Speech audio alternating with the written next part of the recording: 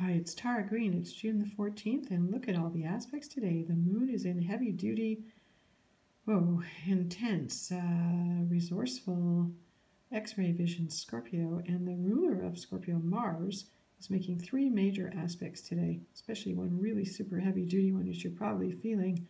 Mars trines Neptune in the middle of the night in Eastern Daylight, GMT, and that means very deep dreams. You may be feeling a little foggy when you wake up.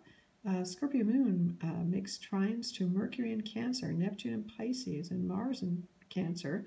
This is very watery. Again, could be feeling like you're hardly having your energy today. Mars in Cancer has been doing that number for a while.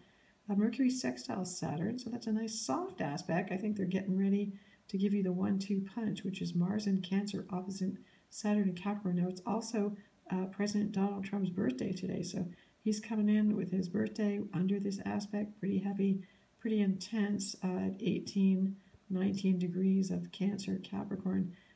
This is the two malefics, the two most difficult planets facing off each other. Again, Saturn wins here because he's the ruler of Capricorn and Mars is weak. Again, I think this is a sense of exhaustion, but still needing to want to put up a fight. Mars in conjunct Jupiter and Sag, so you may be feeling that the truth is obstructed. Scorpio moon trines Pluto and Capricorn. Now, Pluto is the modern ruler of Scorpio. The moon does go void of course in the afternoon and will remain out of course until we get to the next day. Scorpio in conjuncts the Sun in Gemini. So again, a little bit of off-kilterness.